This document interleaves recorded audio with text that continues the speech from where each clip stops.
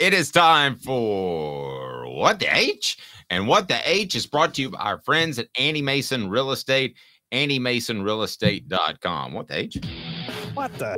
What was he thinking? Release the hounds. The Dave Hooker Show. Keep cool. A presentation of OffTheHookSports.com.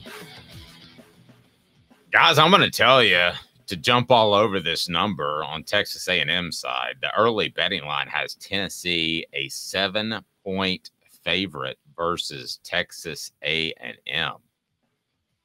Caleb, what am I missing? Here's what we know. You tell me what we know about A&M. And I'll tell you what we know about Tennessee. Here's what we know about Tennessee. They played a Florida team and lost, that got pushed around by Kentucky.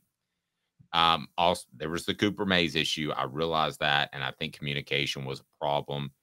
They beat a South Carolina team that's not good, and then they beat a UTSA team that's not very good, a Virginia team that's not very good, and an Austin Peay team they looked awful beating. So I don't gamble, but when I do, I feel pretty confident. I think this is less than a 7-point game with Texas A&M coming to town. Before we get to that and your thoughts, what do you think of Texas A&M this season? Give us a breakdown for those that are tailgating and can't be in front of the television or doing whatever they're doing, and they're just thinking about the Vols. What did they not know about that Aggie team out west? So Texas A&M, and by the way, I want people to know this up front. I am one of those people who makes picks. I put my pride on picks. But I'm not like Skip Bayless, where I'm going to go down with the ship when I realize I'm wrong and try to make an excuse for it. No, I was wrong on Texas A&M. I thought they were going to come apart under Bobby Petrino. Their backup quarterback, Mac. Now, I was partially wrong because their quarterback got hurt, and Max Johnson's a better quarterback. Their backup. That dude is a baller, Dave. He is a baller, and he is an NFL quarterback. I'm just telling you guys that right now. From what Brad I saw. Johnson's son, he was raised by a quarterback, so I think he has a good feel for the position. I'm a little confused why he wasn't the starter from the get, but I'll let Bobby Petrino explain that one. I am too. So I think I would put Tennessee -3 to 4. And basically the only thing I'm doing is giving Tennessee the line based on the NFL, how NFL does it with home field advantage. I think the line gives you 3 points for being at home. That's what I would do. You think neutral site, this is an even game? I think neutral site, it's an even game. And I would not have said that at the beginning of the year. I'm going Tennessee -3 to 4. Now, here's what I think Vegas is doing. And I saw this on the message board, and I want to mention it too. I think they're questioning Max Johnson going to Neyland for the first time. I think they're overreacting a little bit to how loud the crowd was against South Carolina. Not that it won't be loud against Texas A&M, but there's a couple of things. Bobby Petrino and Jimbo Fisher call plays in the huddle, and then you run that play. So the communication is, you're not going to have to worry if you're Texas A&M about communication issues on the road, because there's not a lot of communicating at the line of scrimmage. You know what you get that, right? What I'm saying. And so I totally get it. It's the total reverse of the hypo offense, which there's a lot of communication at the line of scrimmage. There's very little with Bobby Petrino's offense. So I don't think the crowd, I think they're giving Tennessee 5 to 6 points, which I do think in college football, I don't know if you agree with me, but I think they should give more points for home field advantage for big college football stadiums like Neyland than they should in the NFL. They're going to give you 3 for the NFL. You should get like 5 for playing at Neyland.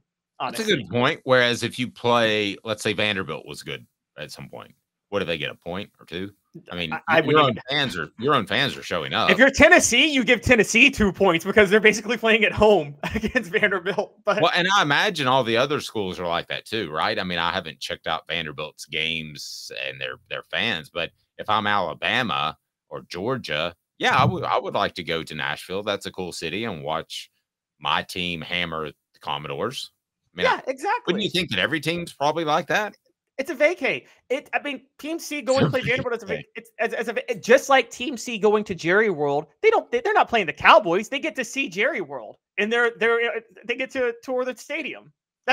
I'm sorry, Dave. What do you think if Robert says we need legal counsel? I'm confused by that. But what do you think if we did a vacay in like the script that we have Vanderbilt use, and do it in their same colors? What would you think about that? Called vacay, and maybe on the back you could have Go Vols or Roll Tide or whoever it is. Could we sell shirts like that?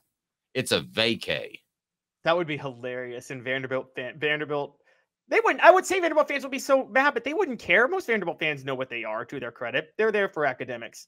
I'll say, though, where I was getting at with Nealon, the only reason I would do closer to the NFL line next week and not like the 5 to 6 points that I think you should get playing at Nealon is because it's in the afternoon and because Texas A&M doesn't change a lot of plays at the line of scrimmage, so there won't be the communication issues. So I think a standard. So that's why I said Tennessee by 3 to 4. I don't know where 7 is coming from. I'll tell you what Vanderbilt needs. They need a visit from the Hemp House, a premier hemp dispensary online with a wide variety, great selection, and strict standards to ensure you only receive the best in CBD or Delta products. Go to hemphouseChats with 2Ts.com.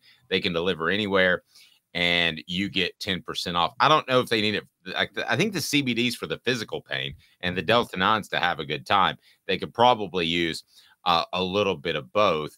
Vandy is there to help the heart after the AED saves it, and not football. We're going to provide an AED with someone to, but I would like for it to be a high school. It's not going to be Vanderbilt. They got the dad play money. The thing that makes me mad about Vanderbilt, I'm just going to say this, is they've got all the money in the world and nobody invests in football.